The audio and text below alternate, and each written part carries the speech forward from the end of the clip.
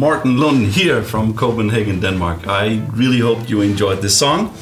It was called Hard Eights and was originally composed by keyboard player Lyle. I hope you enjoyed the song. I want to tell you a little bit about the cymbals I was using in this particular song. So follow along and I will explain my setup for you guys.